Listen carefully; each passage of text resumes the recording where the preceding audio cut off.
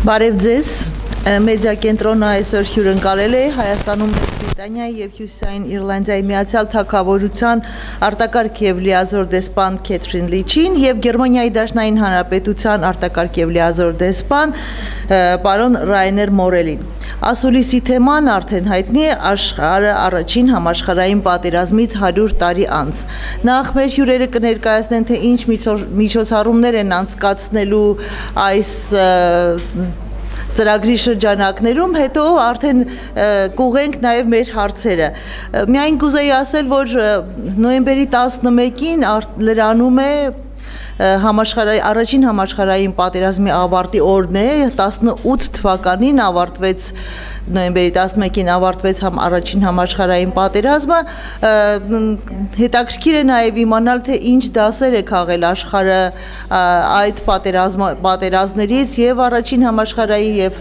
հետո նաև երկրորդ համաշխարհային պատերազմից, բայց նախ լսենք, թե ինչ միջոցառումներ են նախատեսում անցկացնել երկու դեսպանատների ներկայացուցիչները։ Խնդրեմ։ Okay, thank you very much and thank you to everybody for coming today. Շնորհակալ եմ բոլորի այստեղ ներկա գտնվելու համար։ So we want to talk today about the way that we are going to commemorate the centenary of World War I.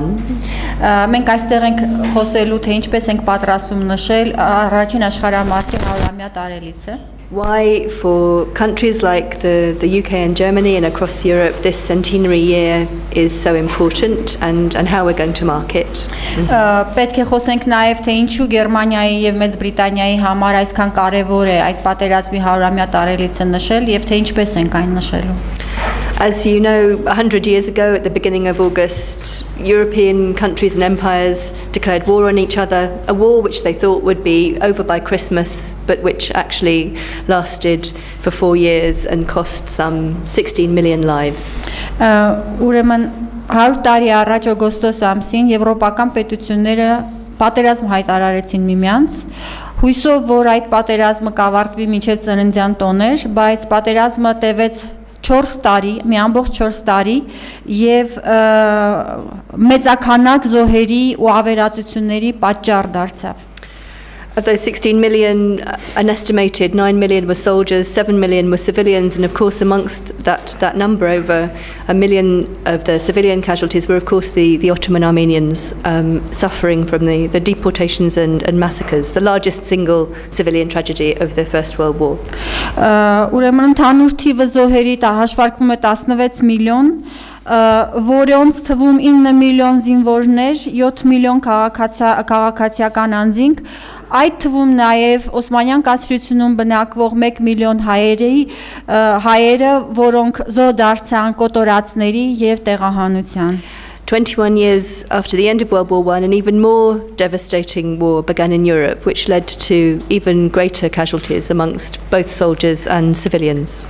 Այդ պատերազմից ուղիղ 21 տարի հետո աշխարհը դիմակայեց մեկ ուրիշ համաշխարհային պատերազմի, որը շատ ավելի սարսափելի էր իր ավերածություններով եւ զոհերի քանակով։ I think the question for many in Europe in 1945 was how Europe could possibly begin to heal those wounds.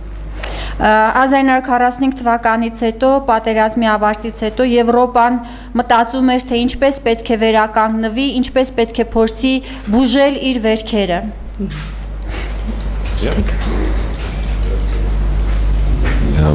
My dear colleague, Kathy, ladies and gentlemen, good morning from my side as well. Und das brauchen Sie nicht zu übersetzen.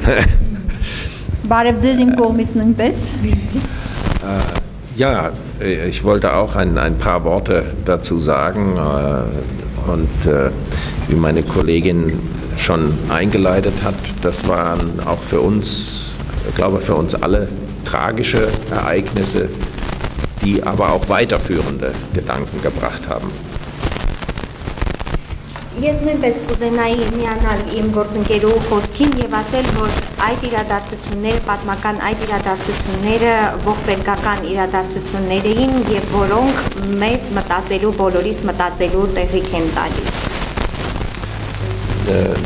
November ist für uns ein Monat des Gedenkens.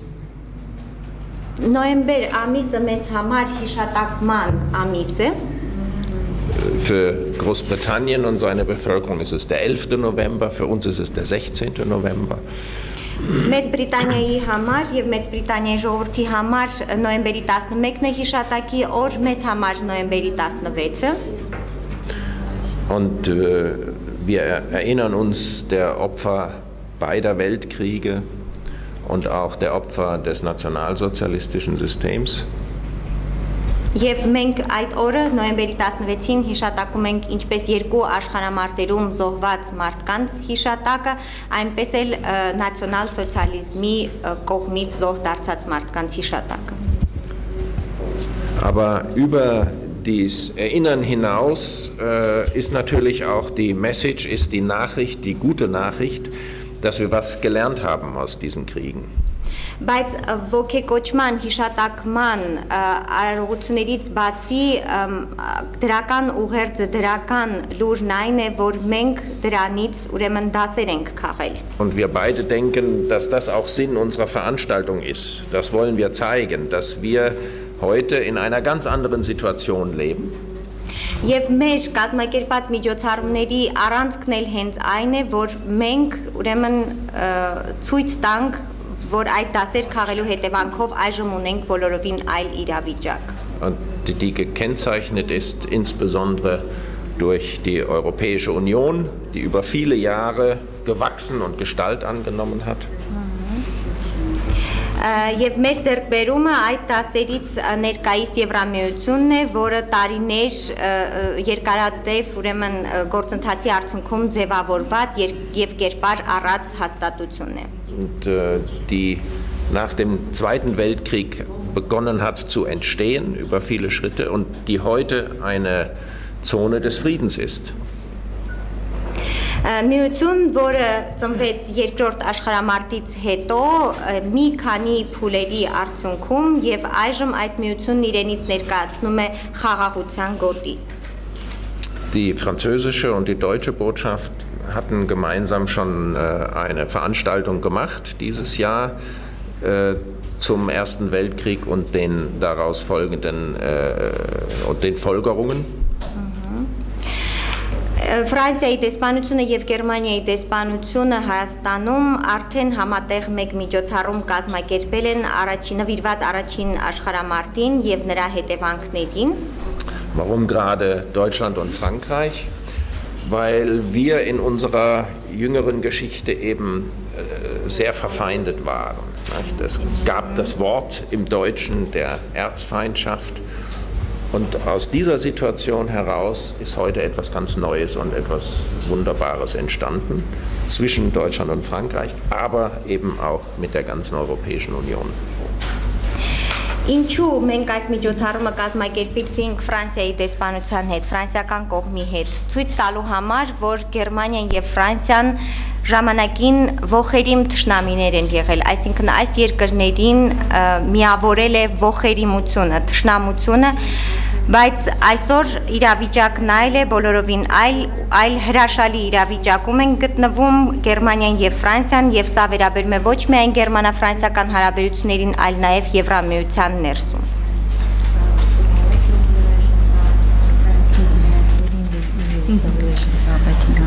Let me tell you about some of the events which we're planning. Թույլ տվեք ձեզ ներկայացնել ծրագրված միջոցառումների շարքը.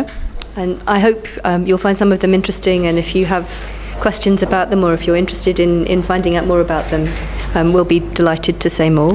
Կարծում եմ, որ ձեզ կհետաքրքրեն այդ միջոցառումները եւ եթե դրանց հետ կապված դուք հարցեր կունենաք հետագա, մենք ուրախ կլինենք պատասխանել ձեր բոլոր հարցերին։ So this Friday we'll begin our series of events with a joint visit to Gymru to talk to the children of the specialist English and German schools about the British and German experience of war, remembrance and reconciliation. Միջոցառումների շարքը կսկսվի այս ուրբաթ օրը։ Մենք միասին կայցելենք Գյումրի եւ կզրուցենք Գյումրու ուրեմն անգլիական թեքումով եւ գերմաներեն լեզվի թեքումով դպրոցի աշակերտների հետ, նրանց ներկայացնելով առաջին աշխարհամարտի պատմությունը եւ դասերը եւ թե ինչի համար ենք մենք այնտեղ ընդհանրապես։ We'll be planting some symbolic poppies. I don't know if everyone knows what the poppy means. Shall I explain it? Մենք այնտեղ կտնկենք այսպես խորհրդանշական կակաչներ, չգիտեմ դուք գիտեք կակաչի խորհրդանիշը ինչումն է կայանում, գիտեք? Just briefly, in the UK and some Commonwealth countries, the poppy is the symbol of remembrance for war. Շատ համառոտ ասեմ, որ Միացյալ Թագավորությունում եւ համագործակցության երկրներում կակաչը հիշատակի խորհրդանիշ է, պատերազմի զոհերի հիշատակի խորհրդանիշ է. And this is because poppies were one of the flowers which grew up in the battlefields of World War I, and so it's a symbol of regeneration. Կակաչը այն ծաղիկներ, որ մարտի դաշտերում հետո աճեց, կակաչ աճեց եւ որպես խորհրդանիշ սկսեցին օգտագործել կակաչը որպես ոգեկոչման խորհրդանիշ. And in the UK, every year in November, we sell these paper poppies, and the money collected goes to support servicemen who've been injured in wars and their families. Եվ Միացյալ Թագավորությունում նոյեմբերի 11-ին այս թղթե կակաչները վաճառվում են շատ սիմվոլիկ գումարով, որ ամբողջ հասույթ այդ վաճառքից ամբողջ հասույթ հետագայում տրամադրվում է պատերազմի վետերաններին իրենց ընթացիկ կենցաղային ծախսերը հոգալու համար. On the 10th of November, we'll have a joint service of prayers for peace and reconciliation with the Church of England and the Armenian Apostolic Church.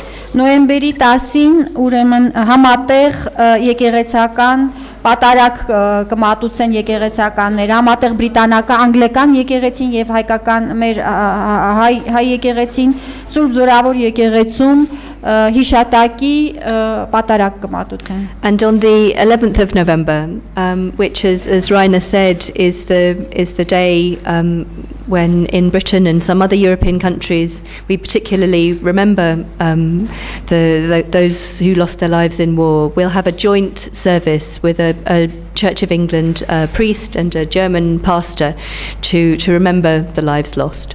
Եվ նոյեմբերի 11-ին, ինչպես Ռայները նշեց, որ այդ օրը մեզ համար շատ այսպես մեր օրն է հիշատակելու պատերազմի զոհերին, այդ օրը Սուրբ Զորավոր եկեղեցում անգլիկան եկեղեցու ներկայացուցիչ Հայր Ջոնը արարողություն կիրականացնի.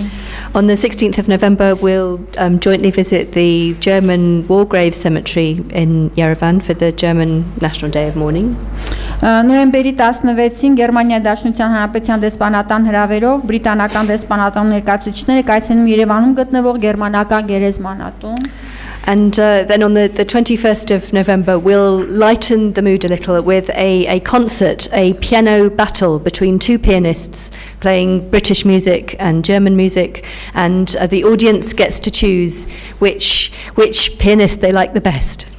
Մենք ուզում ենք մի քիչ այսպես պայծառացնենք այս իրադարձությունները, այդպես մռայլ գույներից դուրս բերենք եւ նոյեմբերի 21-ին կկազմակերպենք դաշնակահարների փոքրիկ մրցույթ, բրիտանացի դաշնակահար եւ գերմանացի դաշնակահար, բրիտանացի դաշնակահար եւ գերմանացի դաշնակահար, հրավիրված դաշնակահարներ միաժամանակ համերգ կտան առանձին եւ հանդիսատեսը կորոշի թե նրանցից ով է ավելի լավ նվագում.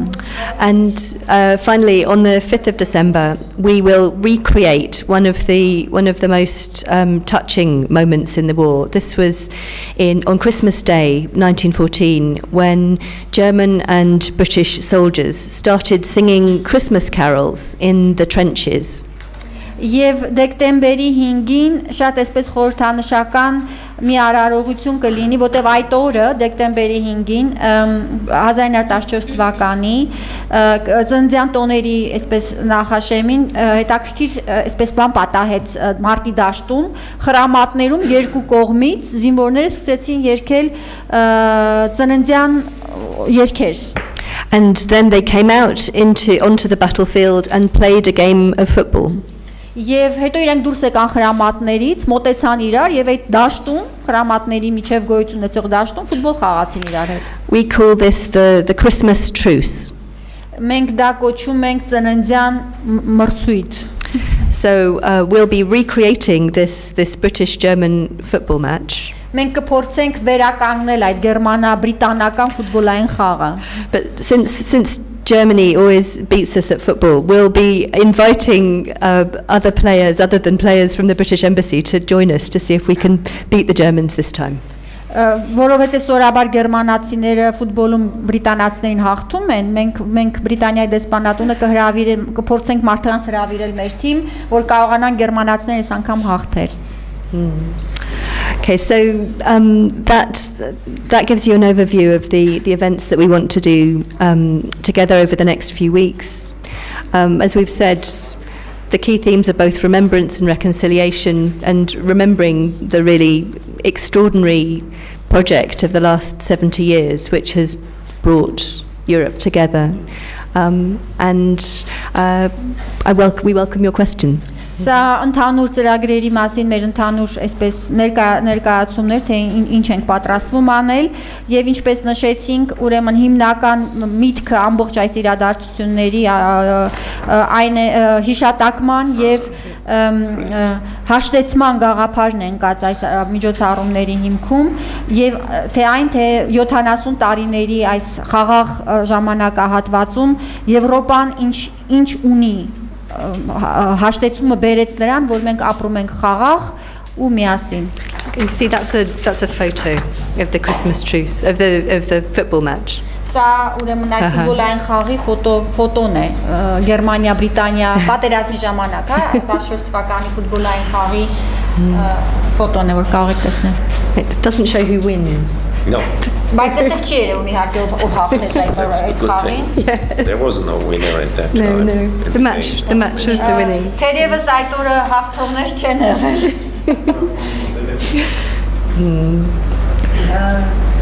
Հիմա պարոն դեսպանները պատրաստ են պատասխանելու ձեր հարցերին, խնդրեմ. Միայն խնդրում եմ խոսափողով. Կարող եմ նաև թե այս կոնկրետ այս թեմայից դուրս, այսինքն Can they ask questions out of topic? Should we start with this topic? Սկզբում թեմայի առաջին Whatever we ask, we give you an answer to everything. Մենք ձեր բոլոր հարցերին կպատասխանենք. Առնյուս հեռուստաընկերություն Վահեդավցյան, առաջին աշխարհամարտը, եթե Եվրոպայում ավարտվել է, ապա մեզ համար կարելի ասել չի ավարտվել, մենք ունենք ցեղասպանության ճանաչման խնդիր։ Եվ ձեր դաշնակից Թուրքիան, ինչպես այն ժամանակ, այսօր եւս նույն մարտավարությունն է վարում Հայաստանի նկատմամբ, կարելի ասել։ Ձեզ չի մտահոգում Թուրքիայի այսօրվա արտաքին քաղաքականության ոլորտը։ The same strategy as before. Հարցը կկրկնեք նշեմ. Ձեզ չի մտահոգում այսօր Թուրքիայի արտաքին քաղաքականության ոլորտը։ Aren't you worried about the strategy that the external policy of Turkey that it carries out in general, the external policy, foreign policy? You start? Shall I start? Yeah.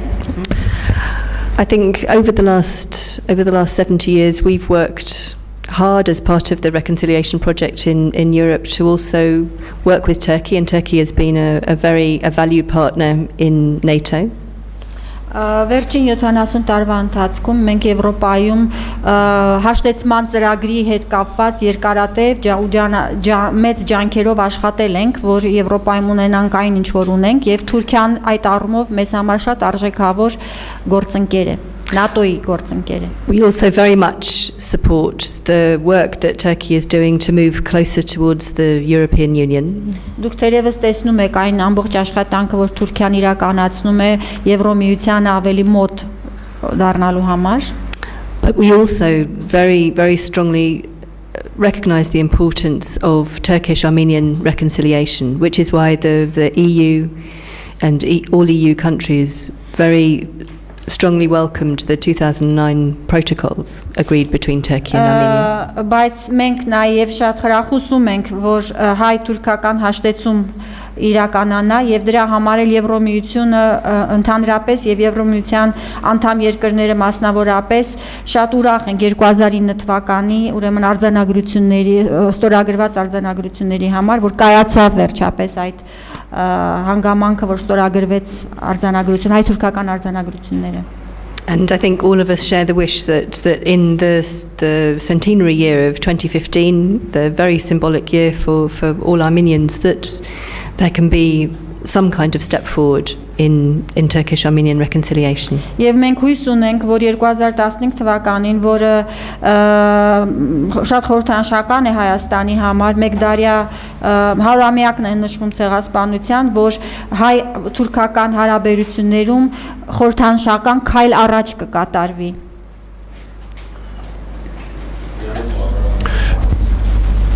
Ja, wir wollen mit dieser Veranstaltung oder mit dieser Reihe von kleinen Veranstaltungen natürlich einmal des Ersten Weltkrieges gedenken und dessen, was dort geschehen ist, der vielen Opfer. Այո, մենք այս փոքրիկ միջոցառումների շարքով անշուշտ ցանկանում ենք առաջին հերթին հիշատակել, ոգեկոչել առաջին համաշխարհային պատերազմի զոհերի հիշատակը.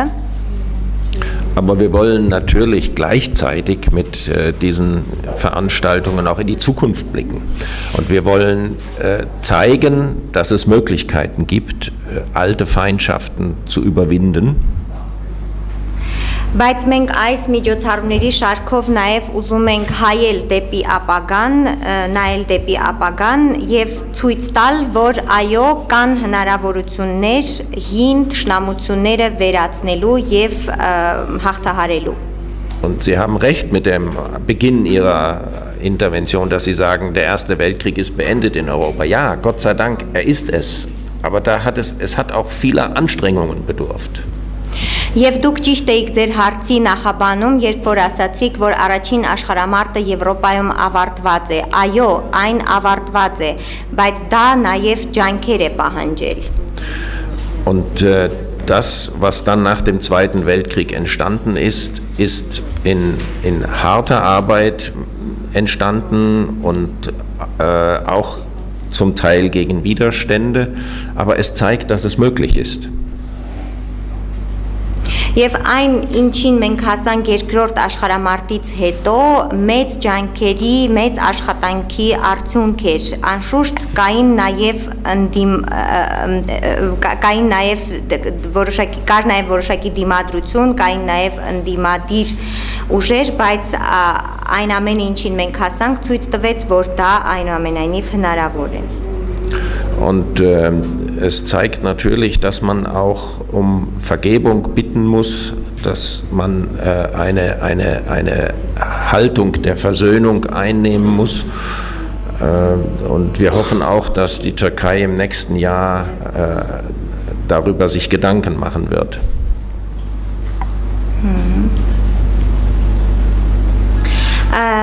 Այս ամենը մեզ ցույց տվեց, որ պետք է նաև այո ներողություն խնդրել, պետք է նաև հաշտեցման դիրք բռնել եւ մենք հույս ունենք, որ Թուրքիան առաջիկա տարիներին կմտածի այս հարցի շուրջ.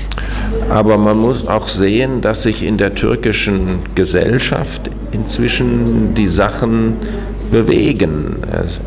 Es sind ja Hoffnungszeichen. Բայց պետք է նկատել նաև, որ թուրք հասարակության մեջ որոշակի շարժումներ են նկատվում, այսինքն հույս կա առաջընթացի.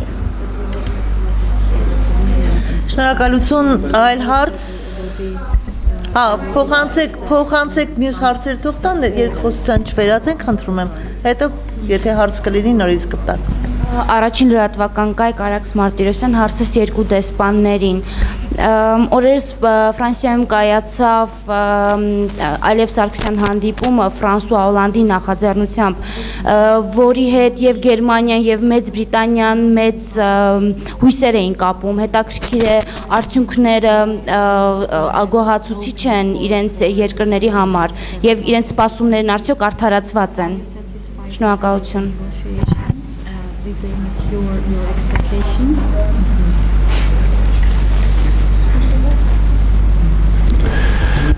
Ja, natürlich ist es sehr positiv, wenn sich zwei nicht so freundlich gegenüberstehende Herrschaften treffen.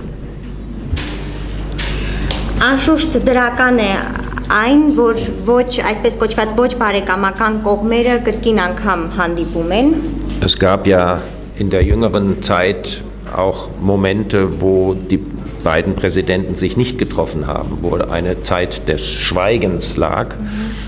Նախընթաց տարիներին բավականին երկար ժամանակ երկու պետությունների ղեկավարները չէին հանդիպում եւ սա այսպես կոչված լռության ժամանակաշրջան էր։ Insofern sind wir sehr froh, dass der französische Staatspräsident die Initiative ergriffen hatte und eingeladen hatte. Այդ պատճառով մենք շատ ուրախ ենք, որ Ֆրանսիայի նախագահը նախաձեռնություն հանդես բերեց եւ երկու կողմերին կրկին անգամ հրավիրեց հանդիպման։ Ich denke, man darf natürlich nicht zu überoptimistisch sein und aus einem solchen Treffen heraus gleich größere Ergebnisse erwarten. Կարծում եմ, որ չպետք է չափազանց լավատես լինել եւ այս հանդիպումից ակնկալել ուրեմն շոշափելի արդյունքներ, մեծ արդյունքներ։ Wichtig ist, dass die beiden Staatspräsidenten überhaupt miteinander reden. Կարևոր է, որ երկու պետությունների ղեկավարները առհասարակ երկխոսության մեջ են իրար հետ, խոսում են իրար հետ։ Und sie haben sich dieses Jahr, wenn ich recht rechne, nun schon zum 3. Mal getroffen. Das ist die gute Nachricht. Եվ լավ լուրն այն է, որ երկու նախագահները այս տարվա մեջ հանդիպում են արդեն 3-րդ անգամ։ Und nun müssen sie natürlich auch versuchen, inhaltlich aufeinander zuzugehen. Բայց անշուշտ պետք է նրանք փորձեն նաև բովանդակային առումով մերձեցման եզրեր գտնել։ Aber wir stehen hinter allem dem, was die Co-Chairs der Minsk-Gruppe bisher getan haben, und ich denke, das ist der Weg, der eingeschlagen werden muss in Zukunft. Մենք շարունակում ենք մնալ կամ պաշտպանել երեք համանախագահների դիրքորոշումները կամ աջակցում ենք երեք համանախագահների ջանքերին եւ կարծում ենք, որ այս ձևաչափը ճիշտ ճանապարհն է բանակցությունները շարունակելու համար։ Շնորհակալություն։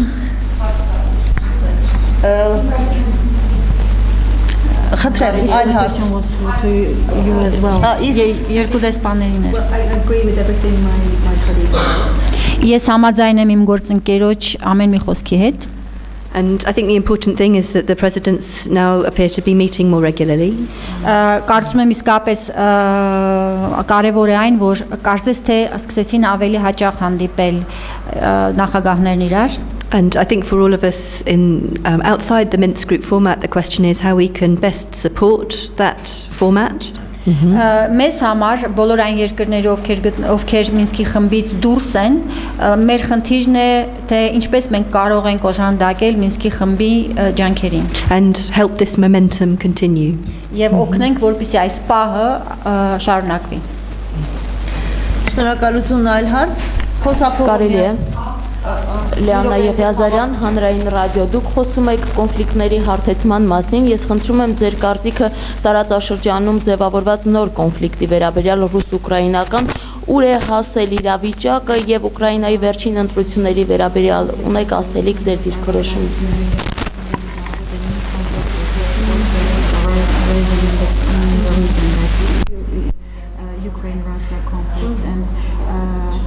where is the conflict now հարցին ինչպես էր թե ուր են հասել yes where is the conflict and about the elections of Ukraine ընդդեմ փոչել չեմ the recent elections and about the results your evaluation of the election.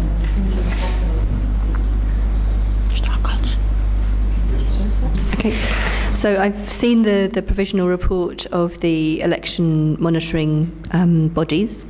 Yes, տեսել եմ ուրեմն ընտրությունների դիտորդների նախնական զեկույցը and this is welcomed the election as a step forward in consolidating Ukraine's democracy. Դա գնահատում է որպես մեկ քայլ առաջ եւ ուկրաինական ուրեմն ժողովրդավարությանը նպաստող ընտրություններ. There were some shortcomings in the election, but the judgment at the moment of the observers is that these didn't damage the integrity of the election. Կան իհարկե բաց թողումներ, բայց դիտորդների կարծիքով այդ բաց թողումները չեն խախտել միասնություն ընտրությունների գաղափարի ընտրությունները ամբողջ ընտրական համակարգի միասնությունը. And very importantly for voters there was a very wide choice of candidates. Եվ իհարկե ընտրողների համար դրական էր այն, որ իրենք մեծ ընտրություն ունեին տեխնացուների մեջ կատարելու. So we hope that this election result will give the new government in Ukraine the mandate to take the difficult decisions it needs to take. Եվ կարծում եմ ընտրությունների արդյունքը կլինի այն, որ ուկրաինական կառավարությունը ավելի այսպես հզոր ուժեղ մանդատ կունենա իր որոշումները կայացնելու ու առաջ տանելու հարցում. But the second half of your question was about the conflict, and of course the conflict began with the illegal occupation and annexation of Crimea. Ձեր հարցի երկրորդ մասը վերաբերում էր հակամարտությանը, այո, հակամարտությունը սկսվեց նրանից, որ Ղրիմի անօրինական անեքսիա կատարվեց. And with well documented support from the Russian Federation to the separatists in the Donbass. Եվ շատ լավ փաստավորված ուրեմն տեղեկություններով, որ Ռուսաստանը Դոնբասի անջատողականներին օժանդակում էր. And we call on Russia to fulfill its side of the Minsk agreement and for all sides to observe the ceasefire and to work towards a reconciliation and peace agreement. Եվ մենք կոչ ենք անում ռուսական կողմին պահպանել Մինսկի պայմանավորվածությունները, Մինսկում ձեռք բերված պայմանավորվածությունները եւ կողմերին կոչ ենք անում պահել հրադադարը ու ջանքեր գործադրել հաշտեցման համար. And the key point here really is that Ukraine is a sovereign country that should have the right to choose its own path. Եվ իհարկե այս ամբողջ հակամարտության մեջ կարևոր գաղափարն այն է, որ Ուկրաինան ինքնաբավ անկախ պետություն է եւ նա լիարժեք իրավունք ունի ինքն ընտրելու իր զարգացման ուղին.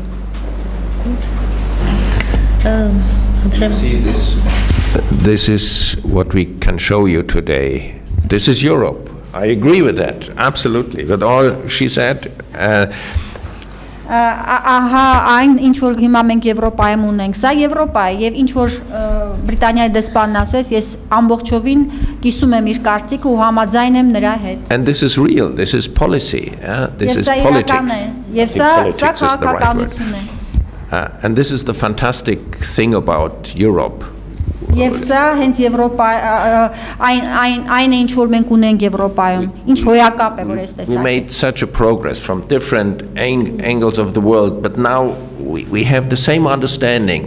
We share the same values. Sometimes we have little differences about this and that, how to go in politics, but in the end we are very, very close in all these questions, and this is the best you can get in this world.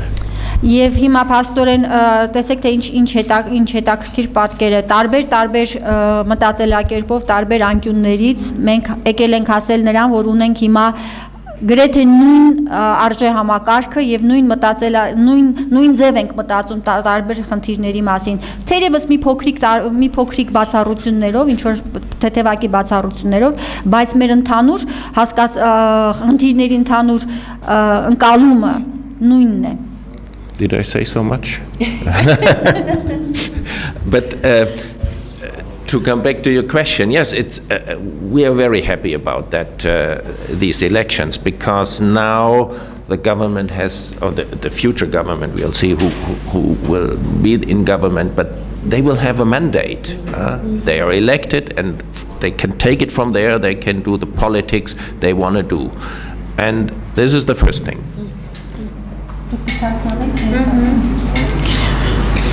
Մենք իսկապես ուրախ ենք երջանիկ ենք ընտրությունների կայացմամբ եւ գտնում ենք որ սա այն ճիշտ լավագույն տարբերակն է ճանապարհն է որ պետք է Ուկրաինան անցներ ընտրվողները ունեն մանդատ եւ ուրեմն letzter Gedanke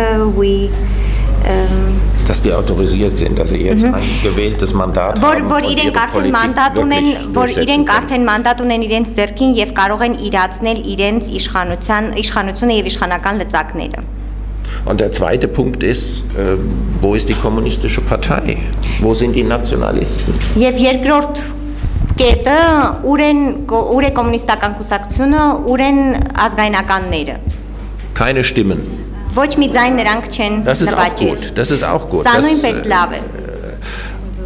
Und das Dritte ist, und auch das hat meine britische Kollegin angesprochen, wir haben einen Waffenstillstand erreicht, wir haben gewisse Verabredungen und zu denen sind wir gekommen, auch aufgrund dessen, dass Europa gesagt hat, der Konflikt muss friedlich gelöst werden. Wir wollen no boots on the ground.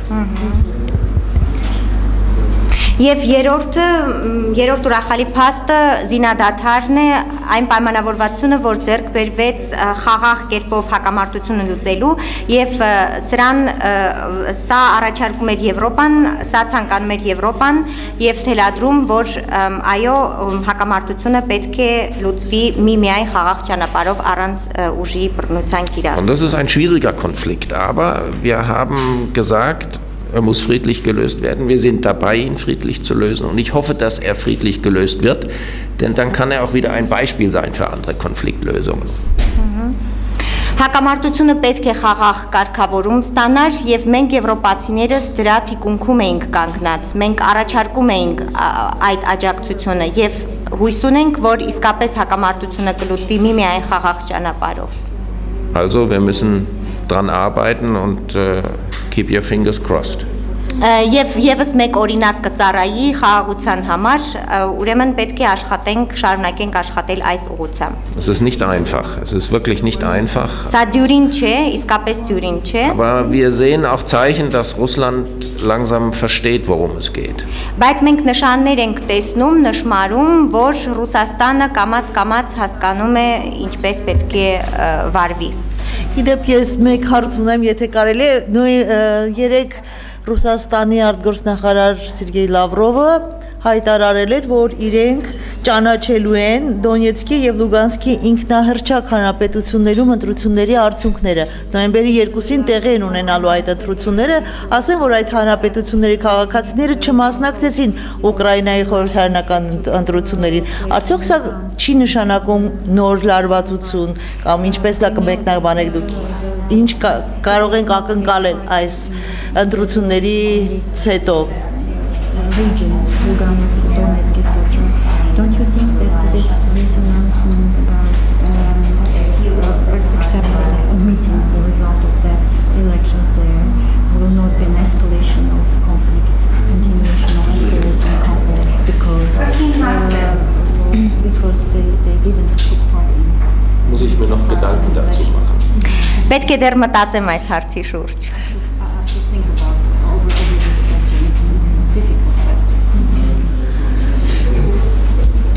I follow my British lead. I have an answer. just because a vote is taken doesn't mean that a vote is valid, and we saw that in Crimea. You can't organise a referendum in Crimea in 2 weeks and call it democratic. Միայն այն պատճառով, որ քվեարկությունը եղել է կամ չի եղել, չի կարելի ասել, որ այդ քվեարկությունը օրինական է։ Տեսանք Ղրիմում հանրաքվեն ինչպես կայացավ, չի կարելի 2 շաբաթում կազմակերպել հանրաքվե ու ասել, որ դա ժողովրդավարություն է, ժողովրդավարական է։ And I'm very sorry that our Russian colleagues have taken the view that a vote in current circumstances organised by the separatists in Donetsk and Lugansk is a result that they would feel has some legitimacy. Եվ ես շատ ցավում եմ, որ մեր ռուս գոլեգան կարծում է, որ Լուգանսկում եւ Դոնեցկում ընտրությունները այնպես ինչպես այնտեղ կայացան ընտրությունները, դա հայտարարելով օրինական ճիշտ ճանապարհ է, որ ինքը իրենք կարող են ընտրել ու գնալ։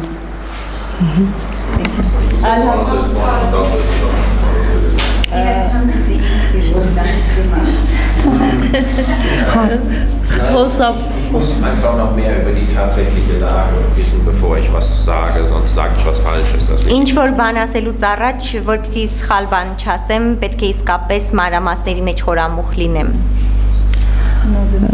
Թերթեմ կայք հարցը սուղում եմ 2 դեսպաններին, մեկ հարցել պարոն Գերմանիայի դեսպանին։ Ուրեմն Հայաստանի վարչապետ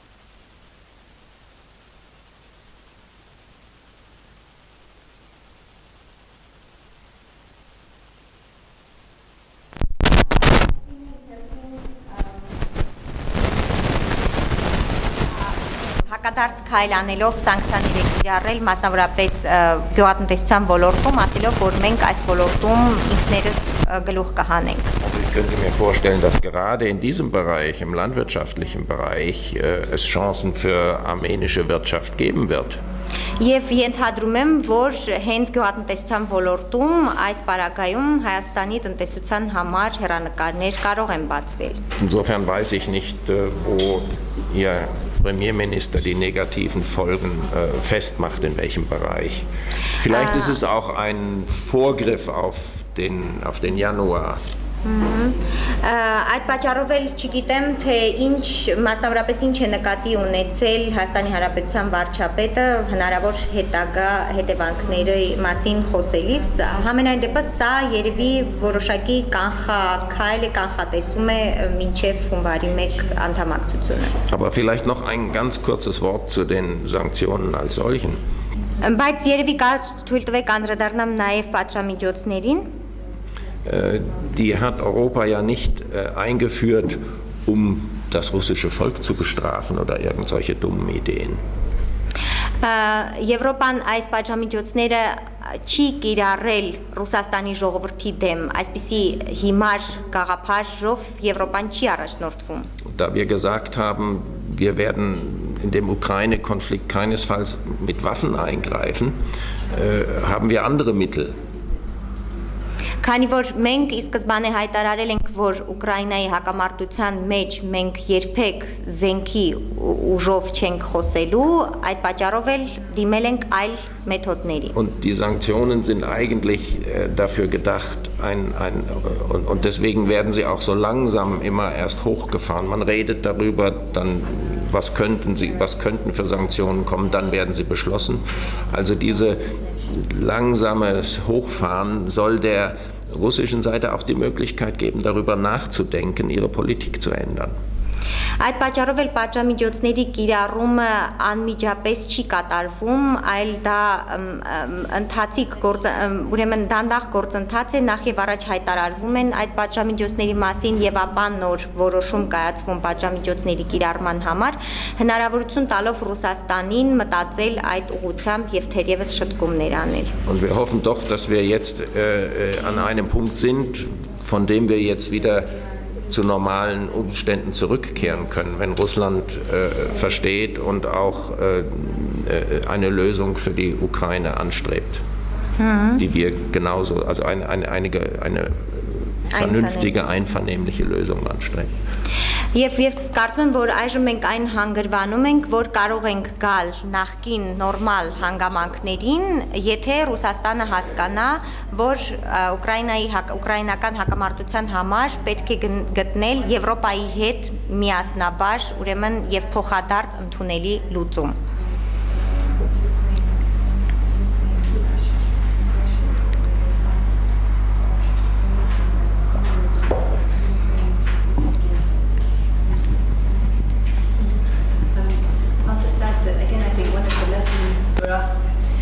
Of the last 70 years has been that bringing down economic barriers, finding ways to work together economically and politically has been one of the tools for reconciliation. Ես ուզում եմ եւս մեկ անգամ վերադառնալ այն գաղափարին, որ այս 70 տարիները մեզ սովորեցրեցին, որ հաշտեցման ճանապարհը գնում է տնտեսական եւ քաղաքական հաշտեցման ուղիով, այսինքն ընդհանուր հաշտեցումը պետք է սկսել նրանից, որ խնդիրները բերել դեպի տնտեսական ու քաղաքական դաշտ։ And all of us will lose from a period of separation, of sanctions, of confrontation. Եվ մենք բոլորս էլ կկորցնենք, եթե առանձին լինենք ու սանկցիաների տակ լինենք, կոնֆրոնտացիա, այսինքն հակամարտությունների մեջ լինենք։ So I also very much hope that we can find the path to agreement and negotiation again.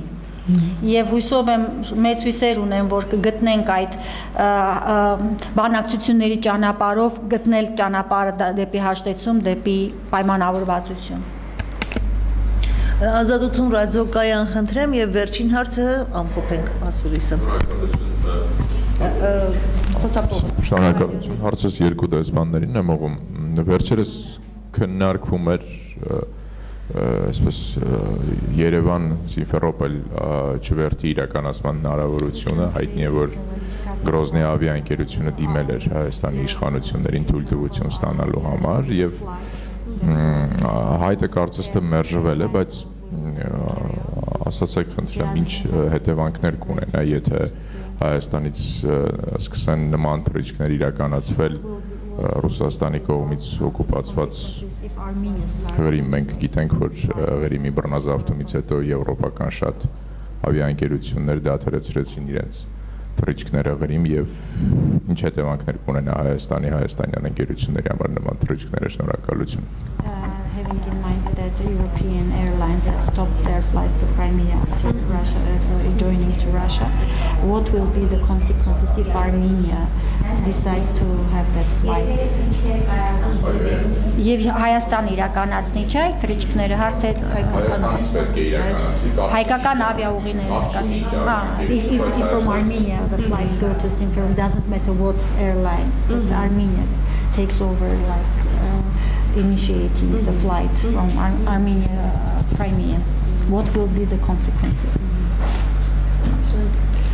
I think our approach on this is to ask our friends and partners not to take actions which would legitimize the current authorities in Crimea. So I think we would be very pleased if a flight does not take place between Armenia and Crimea, and it's not something that we would want to encourage. Մենք մեր խնդիրն այստեղ մեր գործընկերներին խրախուսել, ասելն է, որ մենք չէինք ուզենա, որ Ղրիմի իշխանությունները օրինականացվեն, այսինքն մենք բոլորովին էլ չէինք ուզենա, որ այդ թռիչքը իրականանար, այնպես որ մեր գործն է այստեղ այդ փոխանցել այդ գաղափարը, որ չօրինականացնեն Ղրիմի իշխանություններին։ Keine Antwort für Sie darauf, was geschehen wird.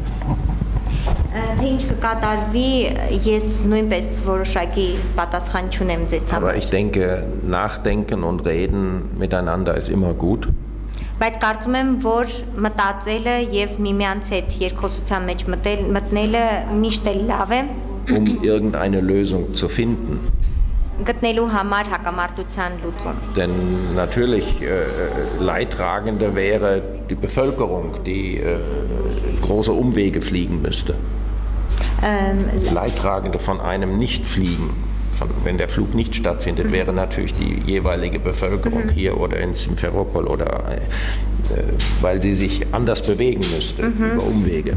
Քանի որ հետևանքներ կրողը ժողովուրդն է լինելու, որը ստիպված է լինելու, ուրեմն ավելի երկար ճանապարհ անցնել, քան այդ ուղիղ թռիչքը կարող է լինել։ Also muss man nochmal die Situation überprüfen und schauen, was für Lösungen sich anbieten.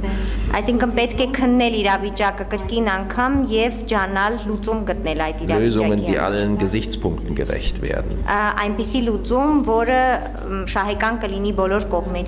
Politische Gesichtspunkte, Gesichtspunkte für die Bevölkerung und so weiter.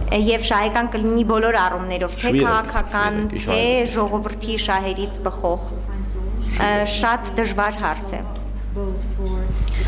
Շնորհակալություն, ցավոք, եթե եւս մեկ հարց կա, եթե կարող ենք այդ հարցի հնարավորությունը տրամադրել։ Վերջին հարցը խնդրում եմ։ Last question.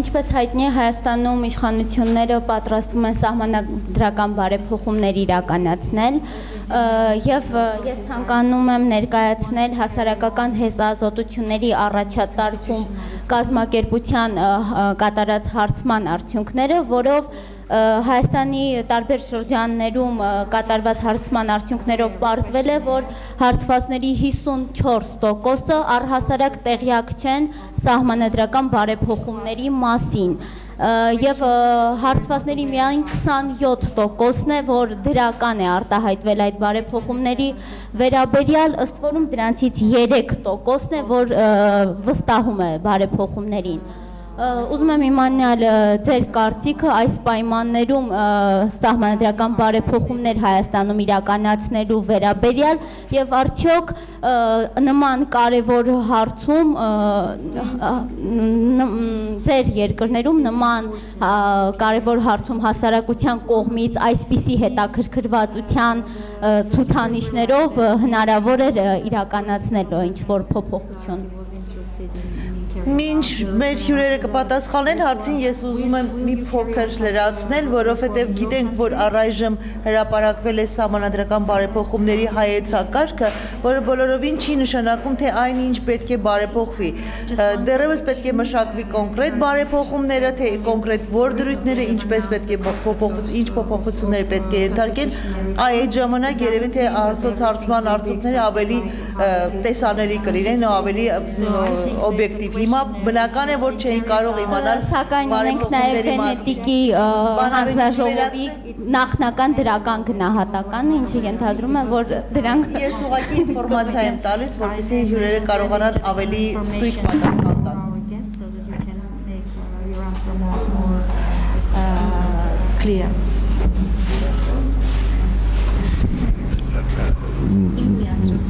Naja, als erstes, wir sind Botschafter, wir beobachten, wir werden und wir wollen und wir sollen ja nicht in ihr Land irgendwie intervenieren, irgendwie eingreifen, also wir beobachten.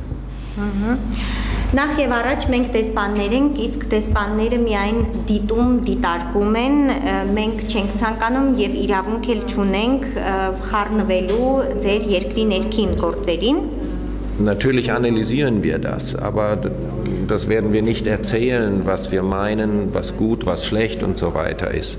Անշուշտ մենք անց ենք կացնում հետազոտություններ կամ ուրեմն վերլուծում ենք։ Ich denke, das gehört Ich denke, das gehört auch zu dem Wesen der Demokratie, dass von außen niemand kommt und Einfluss nimmt. Ես կարծում եմ, որ սա նույնպես ժողովրդավարության բաղադրիչ է, որ որևէ մեկը դրսից չգա եւ չփորձի ազդեցություն գործել։ Das ist eine Frage, die sich an die Armenier richtet und die müssen es selber wissen, die müssen sich informieren und dann eine Entscheidung treffen. Սա մի հարց է, որը վերաբերում է բացառապես հայերին եւ նրանք պետք է որոշում կայացնեն, թե ինչպես են ուզում զարգանալ։ In der Tat, das ist eine wichtige Sache in der Demokratie. Man muss sich selber informieren, man muss Fragen stellen, man muss Antworten auch einfordern von der Regierung oder von wem immer, damit man dann genügend Sachwissen hat. Իսկապես սա ժողովրդավարության կարևորագույն բաղադրիչներից է, որ պետք է ձգտել ինֆորմացիա ստանալ, պետք է ձգտել հարցնել եւ պատասխաններ կորցել այո կառավարությունից եւ ձեզ հետաքրող բոլոր մարմիններից։ Aber die Entscheidung müssen Sie selber treffen. Բայց որոշումը դուք պետք է ինքներդ կայացնեք։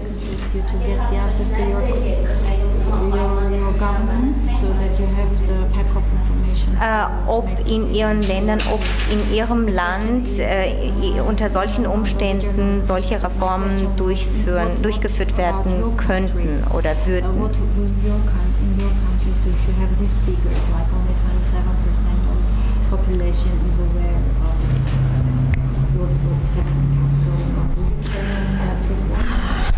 Das ist eine theoretische Frage.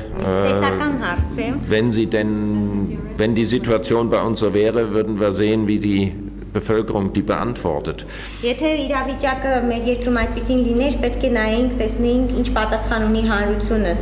Sicherlich gibt es vorgesehene Regeln, wie eine Verfassungsänderung vor sich zu gehen hat, Mehrheiten im Parlament und so weiter.